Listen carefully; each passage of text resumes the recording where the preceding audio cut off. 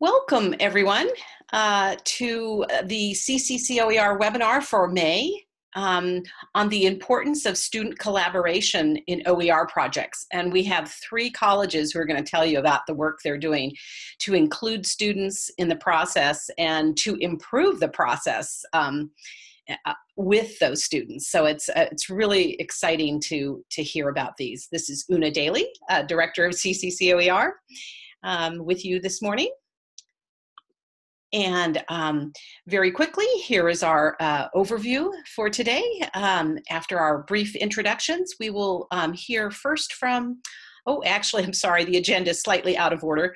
We will hear first from Philip Anaya and Lori Coleman, who are at the Alamo Colleges, and next we will hear from Trudy Radtke and Brian Weston at College of the Canyons. And kind of exciting here, Trudy's a student who works on OER, so we're really lucky to have her join us today. And finally, we will have Megan Dempsey, who is a librarian at the Raritan Valley Community College in New Jersey, who'll be sharing some of the work that her students are doing to support advocacy at her college. So I want to just take a moment to let everyone say hello. And I think we're going to start with Philip and Lori. Hello. Yes, it's correct. Oh, go ahead, Philip. Sorry. No, yes, it's correct. It's Philip and I from Alamo Colleges. And I'm Lori Coleman. I'm the OER coordinator and English professor and the chair of the OER task force. Great. Thank you, Philip and Lori, for joining us today. And for those of you who are in the audience, welcome to our event today. And please introduce yourself in the chat window and let us know where you're at and any OER projects that you want to share with us in the chat window. So next, I'd like to turn to Trudy and Brian to say hello. Hi, my name is Trudy Radtke. I'm an OER assistant here at College of the Canyons. I have a bachelor's degree in history, and I'm a former COC student. And I'm Brian Weston. I'm the Director of Distance and Accelerated Learning, and yeah, just happy to be here and to hear about the other colleges and see what everyone else is doing as well. Great. Thank you so much, Trudy and Brian. We're really thrilled to have you. And finally, I'd like to give Megan Dempsey a moment to introduce herself. Megan? Hi, I'm Megan Dempsey. I am the library chair and instructional services librarian at Raritan Valley Community College, and I've also been serving as the convener of our OER faculty interest group through our Center for Teaching and Learning for the past year. Great. Thank you for coming, Megan. And she's got some exciting stuff to share about what her students are doing to support the work there at Raritan. All right. Oh, and thank you everyone for introducing yourself in the chat window. That's wonderful. We have folks from all over the country. So just for those of you who this might be your first time joining us, the Community College Consortium for OER was founded 10 years ago. And our mission remains largely the same, expanding awareness and access to high quality OER for all of our colleges. And we do this by supporting faculty choice and development, and these monthly webinars and other activities that we make available to our members are part of that. You know, at the base, at the heart of all of this is improving student success, and that's what we've been attempting to do for the last 10 years, and we're so glad that we can help colleges with that work. Here's a quick view of our membership map, and in fact, Raritan Valley is one of our newer members that joined us just within the last few months, and so we're just thrilled to have them. They're located in New Jersey. We just had another new college join us in Massachusetts, which is Massasoit Community College, and I'm not sure if they're online today, but we're very pleased to have them as well, along with all of our existing members. You can see them there in the blue and red dots on the map.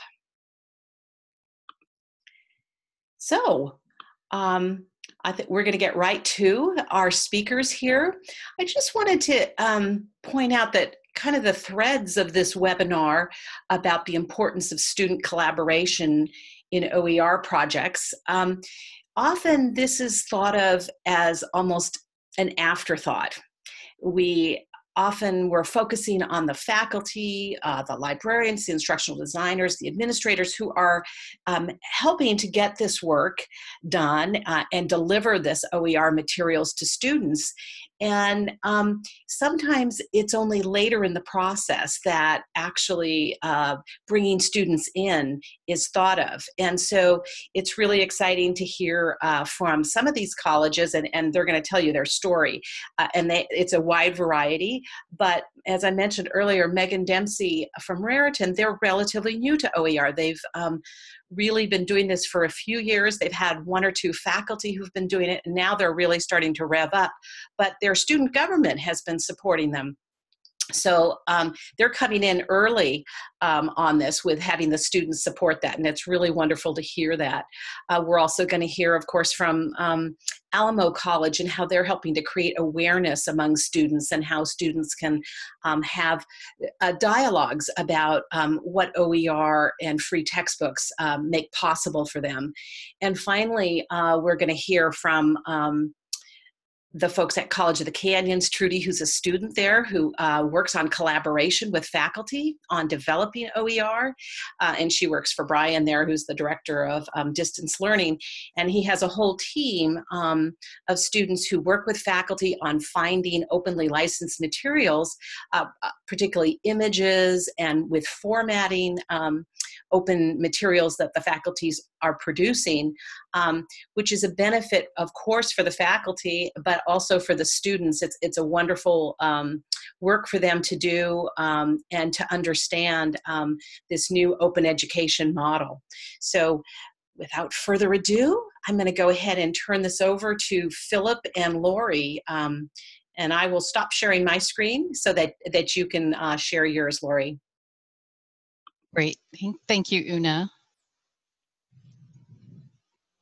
Okay, so the Alamo College's district OER focus began with the formation in the fall of 2015 with our district-wide OER committee, and it was in response to the first charge by our chancellor regarding OER. So that committee was made up of various stakeholders, faculty, librarians, college administration, Philip as the digital and OER coordinator for the district, and led by the district's vice chancellor of academic success.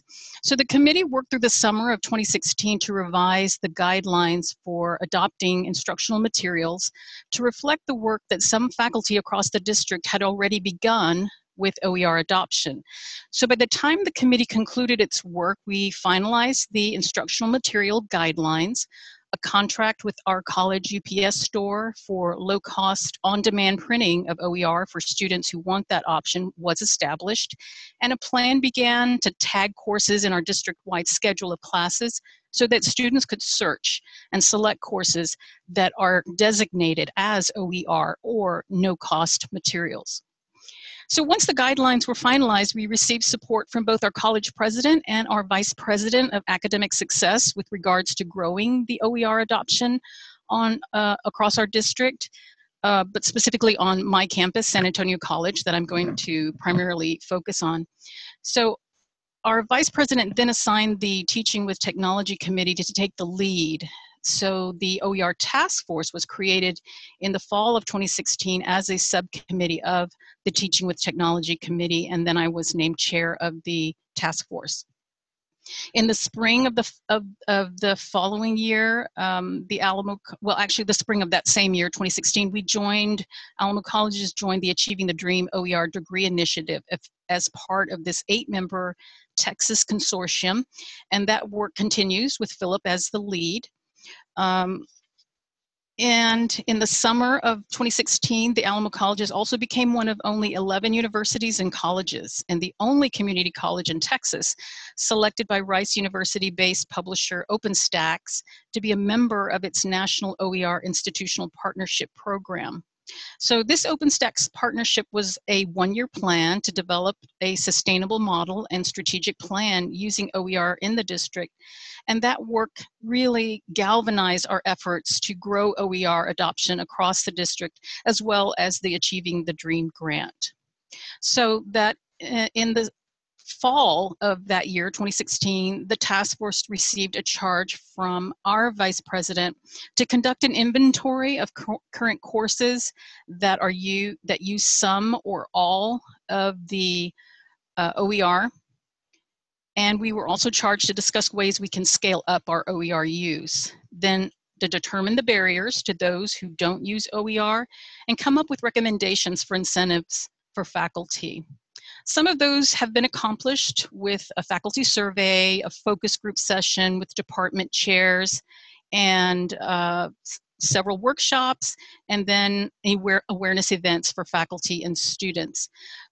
Currently, we're working on 2 videos to, again, spread awareness. We have a faculty showcase video that highlights 4 faculty on our campus, San Antonio College, who are either using OpenStax or other open content in their courses in lieu of publishers' textbooks.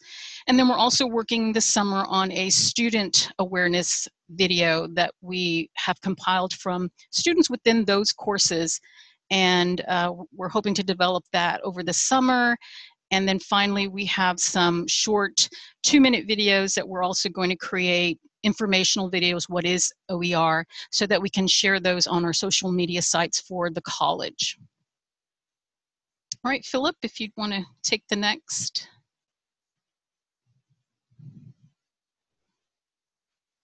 Yes, 1 second. I'll start this by saying I'm actually on a plane right now, and I have a flight attendant staring at me, so I apologize for that. Can't hardly hear you. Just a little louder, Philip. I've been flying since 6 a.m. and I got offered a bump, so I took it, and I have around 8 minutes. So going off of what Laurie said, we focused on branding. We have a unique structure at Alamo Colleges where we have 5 independently accredited colleges, and their identity is important to them. And are seated, we are waiting for passengers. You do not change seats until the door has been closed. So Philip, if you'd like me to, I can go ahead and speak on this slide if you'd like me to. Can you hear? You're falling away a little bit, and we can hear a lot of the background noise. So I think that what Philip wanted to add about our branding is that he really took the lead to try to get some of the iconography, I guess, of what our institution and our district wants to use and create to get the message out in a visual way. So you can see the brand at the top there of the slide, the Alamo Open slide. This is for SAC because it has a red background with the book over it. We have 5 colleges in our district, so Philip created a variation of this branding for each of the 5 colleges as well as for the district based on our colors that we're designated in our district. And then we've been trying to develop the websites. The district website here on the left is what Philip's area focuses on, and then our college website is on the left. It's not easy to see, but you can certainly go to the website. It's if you search for Alamo College, San Antonio College OER, you can find this website. We've tried to place on the far right column a place where students can click and see the courses that are using OER at SAC. And also we have a place where students can find OER as it relates to their particular courses. And so Philip's goal is to replicate what we have at SAC as a model across all 5 of our other 4 sister colleges by creating a task force and then creating more awareness through the involvement of those faculty who either are already currently using OER or who have a desire to innovate and become part of that group. The next slide shows you what, again, Philip has been working on his end. We use the banner system, and what Philip has done has to do with our class search schedule that students go to in order to find their courses. So as you can see, the students can search by subject, they can search by course number or title, and then they have the option to limit their search to only a specific college all colleges or multiple colleges, and even the parts of the term. But the new addition that you see down on the bottom is the location or attribute. So Philip has worked to create this Alamo Open no-cost textbook attribute so that we can help students again to find those courses that they know they aren't going to have to purchase costly materials for. And it's also going to help us on the back end to identify what kind of choices our students are making with regards to these types of no-cost textbook courses. And that's also going to help us know what kind of high impact courses are being maybe looked for by students who they know have these OER options. And so finally, the last thing we wanted to talk about is that, oh, I should have said, I apologize, I should have given some shout out to the collection of data Philip has generated. This semester, district-wide, 240 faculty were identified as having adopted the low-cost or free instructional materials.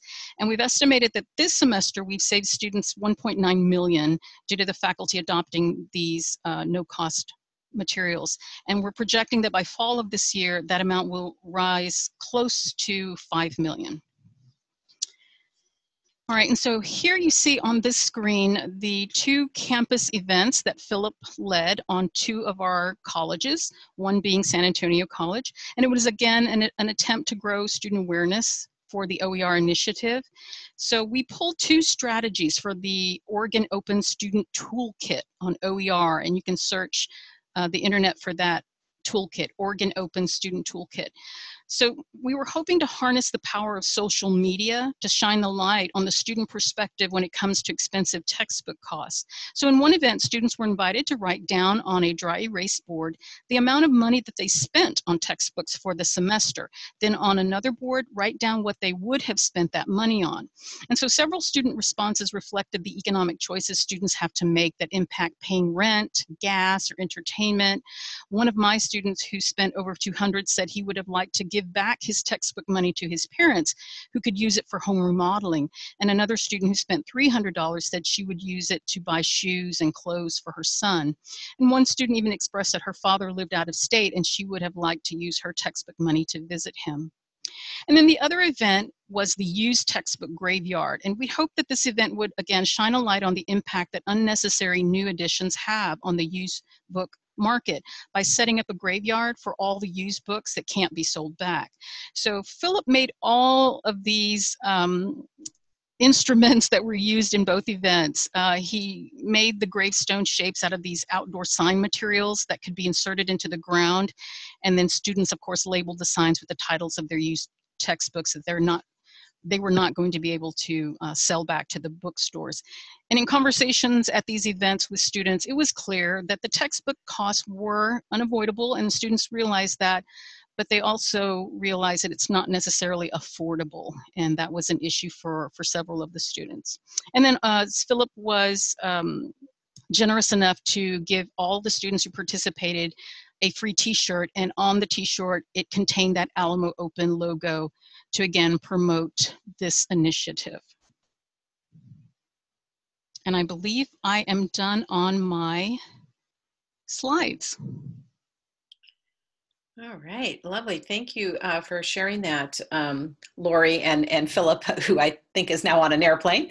I thought what was particularly fun about, you did that event during Open Education Week, which was in March, and that's right. Yes. So it's a great opportunity to create campus awareness among students, yes, and also faculty. So absolutely, really exciting. And I know that you did that last year too. That's right. Yeah. That's wonderful. Thank you. Any questions for Lori? We will have questions at the end, but we just have a few minutes here. If let's see. Oh, we've got a question here from Paige Wolf. Hi, Paige. And her question was, is Alamo Open just for OER, or does it encompass other free and low-cost materials? Yes, it's both. Okay, wonderful, wonderful. And it looks like you got a lot of folks who loved your textbook graveyard idea. All right. Now, Trudy and Brian, do you have control of the screen now? Yeah. I believe so. We are all set. Wonderful. So I'm now going to turn it over to Trudy and Brian, who are at College of the Canyons in California. Thank you. Yeah, I'm going to have Trudy present first here. Great. So yeah, once again, I'm Trudy Radtke, a former COC student, now an OER assistant at College of the Trudy, Canyons. could you just speak up slightly? Sure, yeah, absolutely. Thank you. Former COC student, now OER assistant at College of the Canyons. And I work with a team of other students, brilliant students, who help instructors put together and design these OER textbooks and instructional materials. Great. So the part I'm going to touch on is student collaboration in OER, primarily in the actual creation of OER materials. And my idea for this was making textbooks stick. So how do we make textbooks that are affordable and free, which is a big selling point in OER, but also easy to access and easy for students to digest, and not just a textbook that goes in one ear and out the other, but something that they can use and reuse and get a lot out of. Great. So I just have a little question up here. Why emphasize student collaboration in the creation of OER textbooks? And I think the real idea is because students understand the needs of students. When students have a voice, learning is achieved. So I think that there's a unique perspective that students bring into the textbook process, especially because the textbook experience for them is still very fresh. They're in school or they recently graduated, and they understand the textbooks that they liked, and they also remember the textbooks that they didn't like, and maybe the money they spent on the textbooks that they didn't like. And so hopefully bringing students into this process makes it better for everyone. Great, yeah, so it ensures that these textbooks are created with students in mind. That's kind of the key point. Great, so now I'm going to talk about what I think is a general idea for what constitutes a sticky textbook, what makes a textbook stick in a student's mind. And I think that there's 3 criteria for that. I think in general, for a textbook to be a good choice for a student, it should be affordable, easy to use and understand, as well as stylistic and design conscious. So when we combine this general criteria for a good textbook and we bring in student collaboration, we get this unique new spin on a textbook in the world of OER that I think is really, really beneficial to current students. Great. So the first thing I want to touch on is affordable. It's the easiest thing I think to talk about in OER, especially because it is one of the biggest selling points of OER is that it's free. One thing I do think that needs to be emphasized though is the free aspect needs to be emphasized to students. I've actually talked with a lot of COC students when working on promotional materials here, and when I bring up OER, many of them have never heard about it, and when I explain that it's free textbooks, they're skeptical. They don't quite buy it. So I think it's really important for students to be made aware of the OER process. It needs to be like a campus-wide initiative to help them understand, no, there is altruism in the world of education. These textbooks really are free. We want you to have access to them so that you have less of a burden financially in your college experience. And one way that COC does that is that we actually put our textbooks up right on our website. A COC student can just go right to the website. They can click on a textbook and download it for free. Also, they don't even have to be a COC student. Since there's no login, any student could potentially just peruse these textbooks, download it if they wanted to, if they found the information was helpful for a current class they're taking, whatever they want to do with that. So the second criteria for these kinds of textbooks is ease of use. So easy to find, I kind of already touched on that. COC tries to put our textbooks right on the website for students to access and make it really clear, really easy. But I think that another thing that goes along with accessibility or ease of use is the information easy to understand? Can students digest it? Will it stick with them? And I think that our team has done a pretty good job of that. We worked on a water technology textbook, Water 32. And sure, actually, we're going to try to pull it up right now. Great, so this is our textbooks page. And this is our water tech textbook. So I wanted to actually show this page first because this is a diagram that was created in Photoshop by a former COC OER assistant named Natalie Miller. So for this water tech textbook, there needed to be a visual diagram of a water bank. However, at the time of this textbook creation, no water bank diagram existed that was openly licensed. So Natalie had some tech background, some tech experience, and she went into Photoshop and created this diagram specifically for this textbook. And that's, I think, what I'm really trying to get at when I say ease of use, is that this student collaboration in OER, when students at a community college get to work with community college professors, we get this cool kind of collaboration where people from a tech background or an English background or a history background, they bring their skills to the textbook. And yes, the professor is writing the content. The content is definitely coming from the professor. But the COC student can bring in a tech skill like this and create something that is very unique and very specific for the COC students that are going to be reading this water technologies textbook. It makes it personal, and it helps it just click a little better. PowerPoint? Yeah, sure. Great. Another thing I do want to touch on, although maybe it's not the first thing that comes to mind with ease of use, is another thing that we do here at College of the Canyons is we have to make all of our textbooks accessible in terms of 508 compliance. So screen readers for the visually impaired so that they can have a comprehensive textbook experience as well. So for us, ease of use even translates to 508 compliance. We spend a lot of time on the alt text. We try to make it interesting. We try to make it comprehensive. We don't just want it to be a thing that we add at the end. We want it to be something that we really think out. We want to choose our images thoughtfully, and then we want to thoughtfully alt text them so that the visually impaired can also have a textbook experience that's comprehensive and feels inclusive and complete.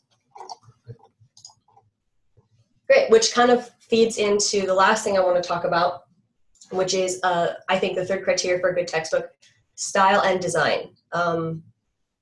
I think that sometimes another issue that I would run into when promoting OER on campus is students would equate a free textbook with perhaps maybe a cheap textbook. So I think that this is something really important to highlight, is that when you bring students in to help, professors are the content creators. They're the people that they're writing the content, they're vetting the sources, they're doing the real work of the textbook. But the student assistants, they come in and they can really help tie it together in terms of style and design. They can make it aesthetic. They can really spend a lot of time on that alt text and make sure that everyone has a really enriched textbook experience. And that's something that the professor doesn't always have time to do, to color code and to pick a color scheme and to try to make this all match and feel homey in a sense. And that's what we try to do here at College of the Canyons. We try to help the professor create a continuity in the textbook, because some of these sources are the professor's writing sources, we're getting sources on the web, and then we have to somehow bring all of that together into something that feels whole and complete and not just a bunch of random sources kind of loosely sewn together. And I think the students appreciate it. I think that they recognize it when they pick up a book and it's color coded and there's thoughtful alt text and it all feels like it belongs in the same place. And that's why I want to emphasize that as well.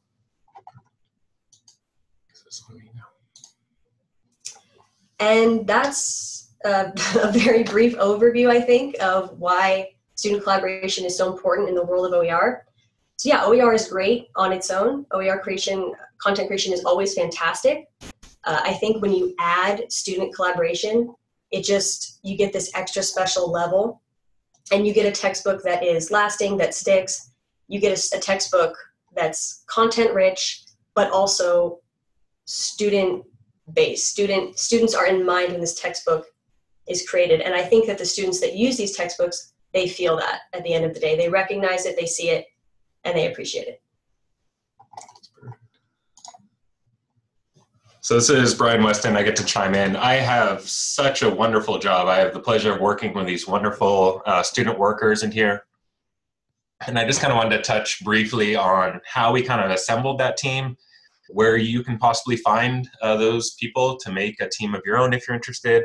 And then just that bottom bullet is what I think is a huge benefit that comes of having actual students working on the textbook. So currently, right now, we actually have 3 OER staff members, and I think it was kind of covered before, but they run the gambit of helping faculty with sentence level editing in the OER book, finding images for the book, as you can see, even creating images and media for them to use in the book, as well as formatting the OER textbook, which is a huge selling point or a huge service selling point that we're able to offer our faculty.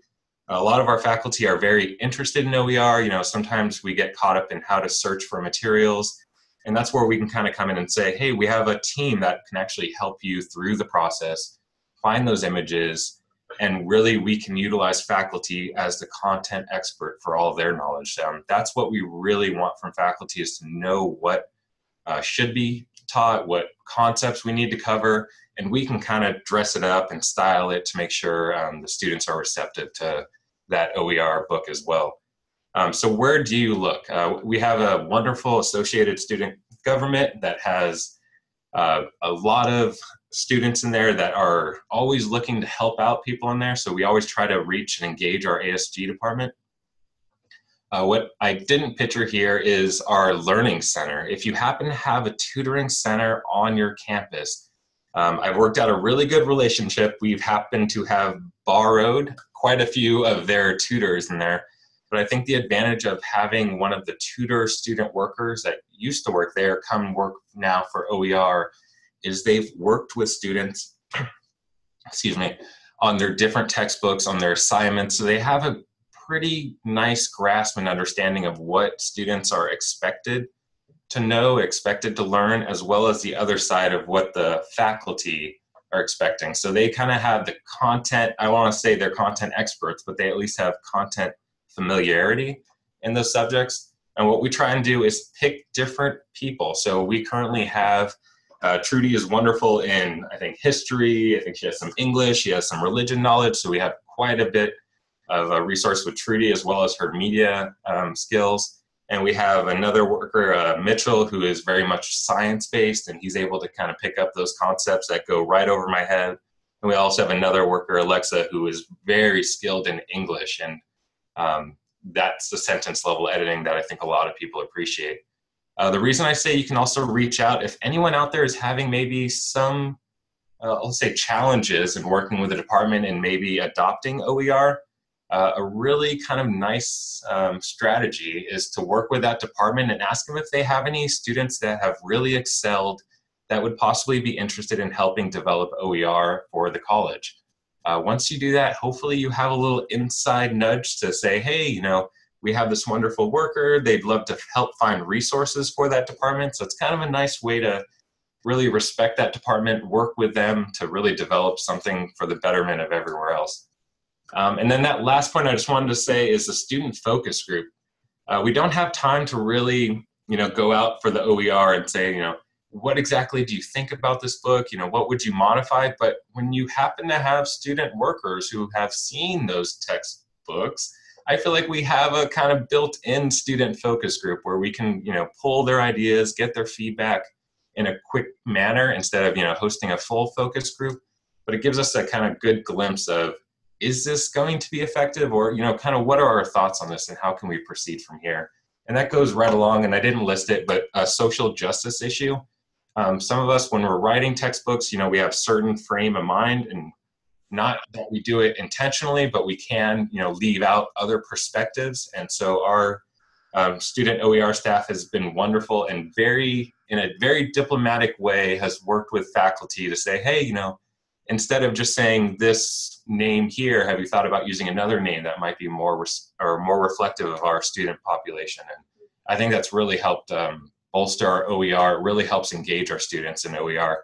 And I would say if you have the chance to have student workers on your OER team, I highly, highly encourage it. It's a wonderful experience for our students. It's a wonderful, I guess, different perspective for faculty to kind of see what students are expecting. And I think it's something I'd highly recommend if you have a chance to incorporate that in there. And I'll turn it back over to Una, I think, at this point. Great. Thank you so much, Trudy and Brian, for sharing that. What an inspiration. And there was a question that I saw, I think it was from Lori, actually. Lori, our previous speaker, and she was asking, can you tell her a little bit about the tools that are used to develop the books and the materials? Sure. Oh, go ahead. Yeah, I can talk. So I'm not sure the tools. You're talking about like maybe what programs we use to help write our books, or yes. What? Yeah. We're still actually, so we're looking into Pressbooks. I think a lot of people are switching over to Pressbooks. We are still currently in Word. And so we develop a lot of our things into Word, and then we switch it over into PDF and check for accessibility after that. So the reason we did that is we'll have the Word document we can send to our DSPS department in case they need to print it, do whatever they need to modify and make it accessible. And but we are looking into Pressbooks at the moment. So, but currently we're still on Word and PDF to develop OER. Great, great. Thank you for sharing that. I think that's really helpful. I think many faculty are comfortable with Word, so that's a good place to start them for sure. Let's see if there's any other questions here. Paula says she likes the highlight from Trudy. Paula also is at College of the Canyons. I like the highlight from Trudy that students need to understand the concept of OER in order to understand why they're low cost and or free. Yeah, I really think it's working on a project like this can really bring that home to students. And there was a question here from Nathan. Brian, you might want to answer that one. Are the students work-study students or are they postgraduate staff? Yeah, it depends. So I've actually, the 3 people I've named have come in. Some have come in as students actually locally at COC, and eventually kind of came to the tutoring center and came over here. But we've had some other students come in. It just depends. We'll welcome everyone. We try to get student workers first, and then typically they turn into short-term employees because I think they like working in our department and they get the skill set to keep continuing from there. So yeah, it kind of depends, but yeah, we'll welcome anyone with a student perspective. Wonderful. All right. Oh dear. Sorry about that. Just one second here while we get to the appropriate place. We are next going to hear from Megan Dempsey and at Raritan Valley Community College in New Jersey. Megan? Great, thank you. So RVCC is really in its fledgling stages when it comes to OER, but we've made a lot of progress in this past year. And once we started expressing interest and I started talking to my provost about it, she supported myself and 3 faculty members to go to the Open Ed conference in Anaheim in October, which was an amazing experience. And while we were there, started talking about what the missing pieces are for our OER initiative, because we had a faculty member who was trying to get some things off the ground for a couple of years. And Una, you can just advance if you're able to. Thank you. So somebody had been trying to make some progress on OER on campus and it was just not catching hold. So we started talking about why that was. And there's a few different reasons, but after seeing the presentations at the conference and hearing from students, we realized that for us, a major missing piece were the student voices.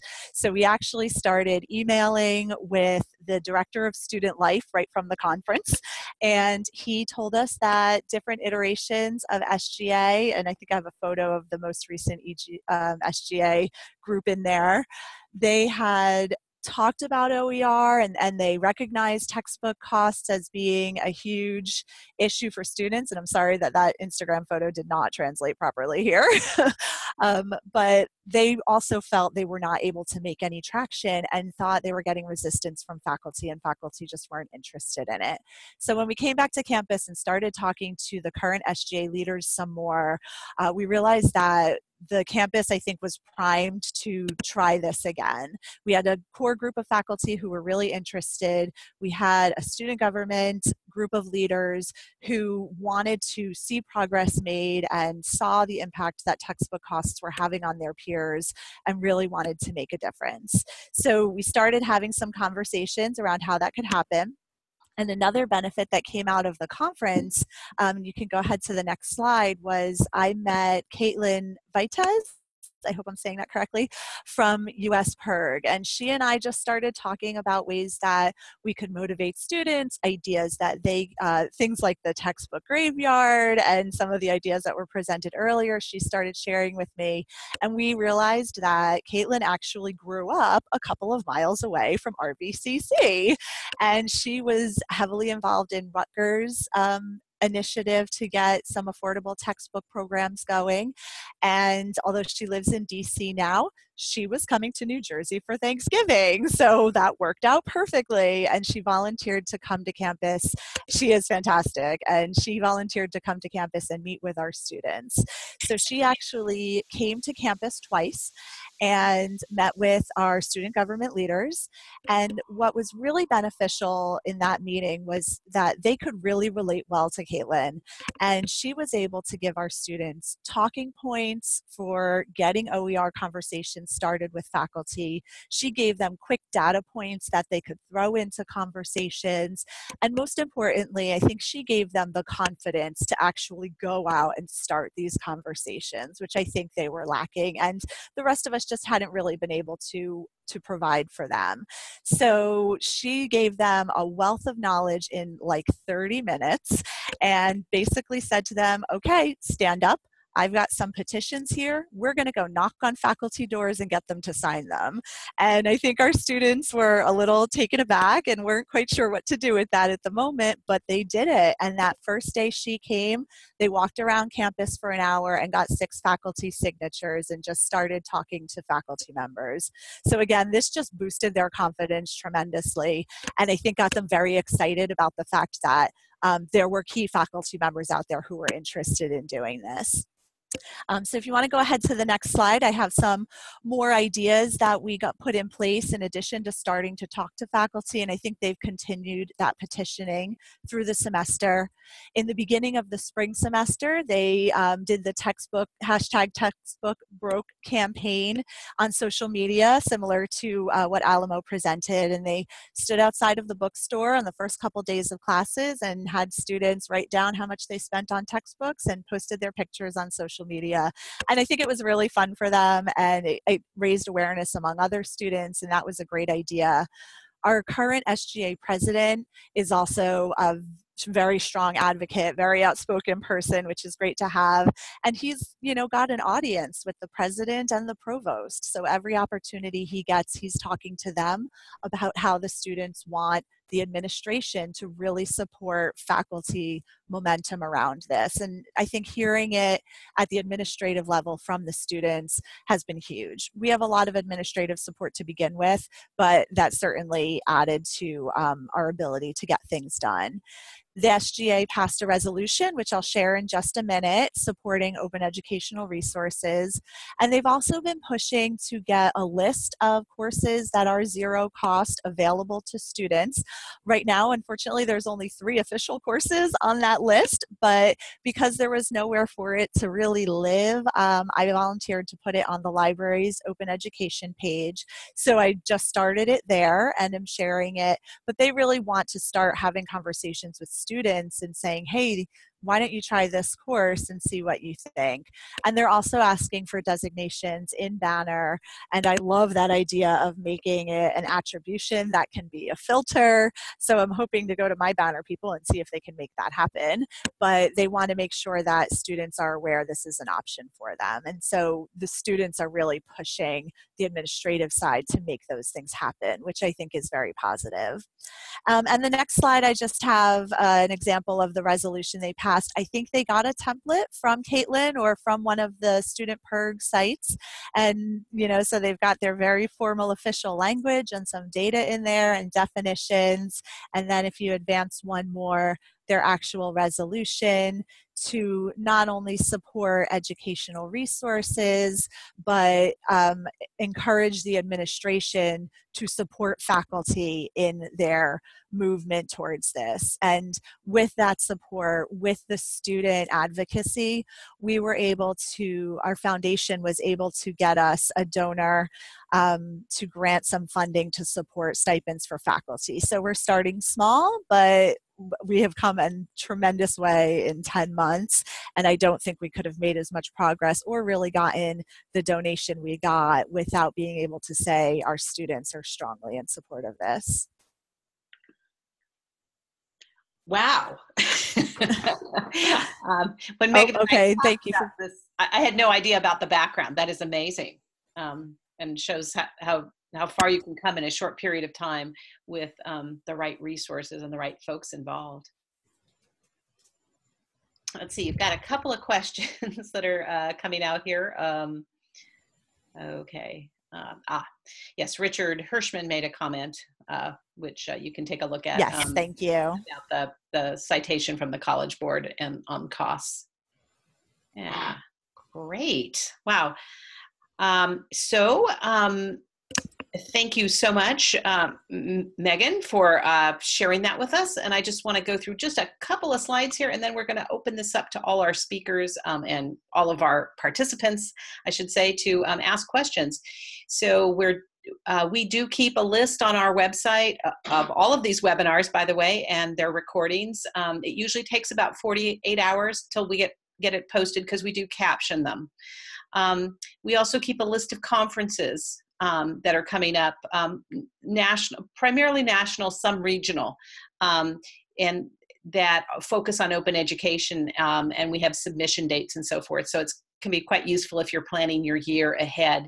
And of course, we hope that many of you can come to Niagara Falls in October to the Open Ed 2018 conference. If you're not on our email list, you can apply to be on it by going to our website under community email. There's a button you can click that says join, and it'll take you through that. Thank you, Kiri. Yes, Kiri posted our Open Education Conference link there in the chat window. She maintains that. Kiri is our vice president of the website. And in June, we're going to have a webinar on open platforms, really also examining the CARE framework, which is the stewardship OER framework that came out this last spring. And we will have Nicole Finkbeiner from OpenStax talking about how they work with vendors and what criteria they use. I think many of you know Nicole. And Quill West, our president of CCC OER, will be our facilitator for that one. And we hope you can join us for that. And now I once again want to say thank you so much to our student, former student, now OER assistant, Trudy Radtke, and Brian Weston from College of the Canyons. And thank you to Lori Coleman and Philip Anaya from Alamo Colleges, who shared their amazing work and how they're creating awareness for students around OER and low cost. And finally, Megan Dempsey at Raritan Valley. So we are open for questions, or if any of our speakers would like to make some comments as well, any closing remarks, we are open for that as well.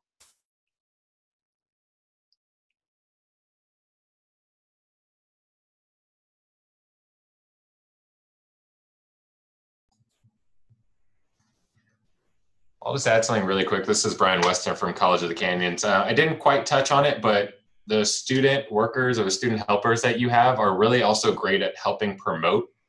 They tend to know what students are using at the college for social media. Hint, it's not Yahoo groups, it's not AOL typically, it's, there's a few other platforms, but it's just really nice to get that perspective and be like, how can I engage? Or, what kind of graphic would best, be representative to really attract those students. So just kind of wanted to throw that out there as well. Thank you for sharing that, Brian. I think that's very, very useful, that most faculty are probably not using, some are, but many are not using the same social media platforms. And I just wanted to make a correction. Paige's question about, is Alamo Open just for OER, or does it encompass other free and low-cost materials? And I think I said that it does, but actually for our Alamo Open, it's not low cost, but it's free or no cost. So open or no cost. I just wanted to make that correction as well. Thank you, Lori. And I can just respond to a question from Paula in the chat. How did Caitlin reach the students? Where were they gathered? So this was a meeting of our Student Government Association leaders. There was about maybe 10 of them or so. It was their regular weekly meeting that they had, and Caitlin was kind enough to fit that into her schedule and come and meet with them on 2 separate occasions. Wonderful. Thank you, Megan. And Rich had a comment here, and I'm not sure exactly who he directed it at, but he said, have you looked at working with the college bookstore student advisory committee, if your campus has one, and its student workers? It sounds like a very interesting idea. We haven't done that, just speaking from Alamo Colleges. No, we hadn't thought of that, but I think that, yeah, I would agree that that would be an excellent opportunity to capture some of those students who are kind of on the front lines of, you know, those who come to the bookstore and searching high and low to get the best deals. So yeah, I think that's a great idea. Great. Thank you, Lori. And I agree with Rich's suggestion there. I know in the past, it's sometimes the bookstore may not know why there isn't a textbook ordered for a class. And I'm not saying that's happening at any of these colleges, because you've probably started to work those processes out, but sometimes the bookstore hasn't known in the past, and that leaves a point of confusion. So making sure that they're included in the communications path, that there is an OER textbook that may be available free online, but there might be a print copy through the bookstore or through some other mechanism.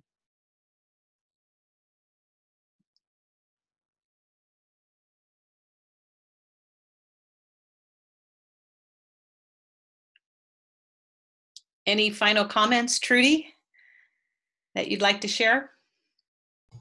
Honestly, well, I'd like to thank Una for, I think, putting this on, and the Community College Consortium for Open Education. I'm happy to be a part of it. And yeah, I think everyone had a lot of great things to say. And I just like to emphasize one more time that I guarantee that on any community college, any college campus, there are really bright students that just want a chance to help out, to further their education, to further their skills, to put something on their resume, and to just genuinely help other students. I know that there's a lot here. I've met with them. I've talked with them. They're brilliant. They're willing. So if you go out and look, you're definitely going to find them. I think that's what I'd like to say. Great. Thank you, Trudy, for that that pitch. I think that's a really important point, that students find the students. They're there. You just have to provide the opportunity.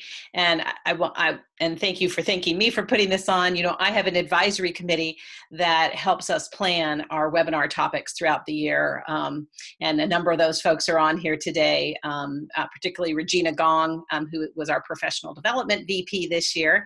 She's actually hosting a OER summit at her college today, so I don't believe she's online, but she helped us with planning these topics. And we do try to include students, but I have to say, Trudy, we were really lucky to have you today. We try to include students in the topics. We don't often get a student, so this is really special. So thank you. Yeah, and Trudy was being a little modest. I just posted a link to a psych book she just recently finished as well, so you guys can kind of see how it's still in works, but how the formatting and how the separation of concepts and ideas is starting to pan out, and what that kind of looks like. It looks like a really nice book, and it's really a great treat to see that as a student, because sometimes you do run across OER, and it could be the most brilliant, well-written OER, but if it's just 400 pages of text, you're going to turn some students away from that. So I think just adding that, again, that stylistic component to really bring out those concepts is wonderful. So I just wanted to thank Trudy again. She's amazing. Yeah, and I wanted to ask something. Thank you. I agree. Trudy is amazing. For you and Brian maybe as well. In my college, I remember when we had a focus group conversation with some of the chairs, one of the chairs of the biology department mentioned that the reason they don't adopt some OER text is because of the layout. And in fact, they said, we like that the publisher provides the students ebooks, and of course print books, but the ebooks are designed in ways that they mimic a print book, and so that students can modify the viewing of the ebook so that they can see pages that are meant to be side by side on the page. But they find that some of the OER versions of their course content don't offer that kind of viewing for students, and it's just more frustrating for students that they can't see what they need to see simultaneously on two different pages. Have you run into any of that, or have you experienced any of that in terms of feedback maybe from students or faculty?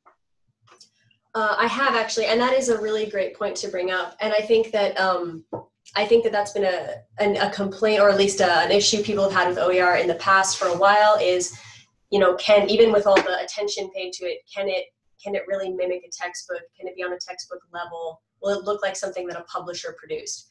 I definitely think that you can run into those issues, and I do think that creating aesthetically pleasing or publish-esque type of OER textbooks, it does create an opportunity to think outside the box.